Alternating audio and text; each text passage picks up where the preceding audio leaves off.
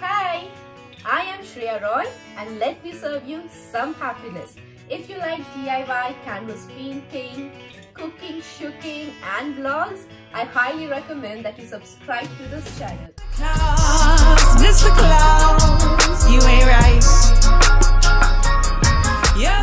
And in today's video, I'll show you to DIY a red bedside running carpet, or a rug as you call it. So the market price of this carpet is about 600 to 700 Indian rupees, but I created this at about 200 bucks. It's extremely cheap and it's fun to make. It keeps your mind productive, you know. So watch the tutorial, and if you like it, please hit that like button and do subscribe to the channel and hit the bell notification to never miss another video.